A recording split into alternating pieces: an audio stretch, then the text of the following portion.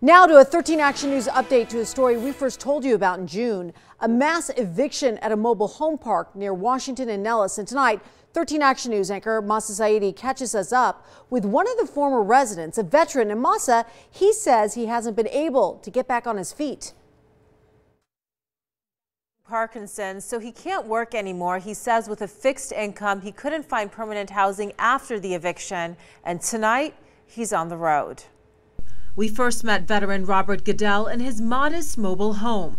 The 50-year-old battling Parkinson's was in tears about the upcoming eviction. Everybody thinks it's real easy, just go find another place to live.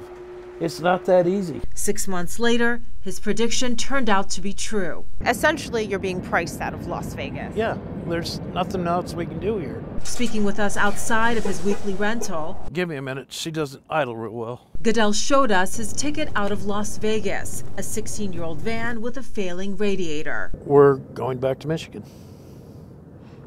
We don't have a choice. The problem is getting enough money up front to move into a place. Yeah. They want first month's rent security deposit. That's money that Goodell, who's on a fixed income, doesn't have. He says the monthly rent for the mobile home was $700, everything included. The new place? It's $271.90 a week. Approximately $1,088 a month.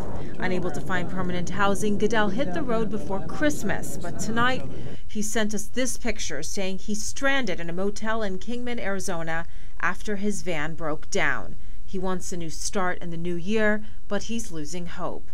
Masa Saidi, 13 Action News.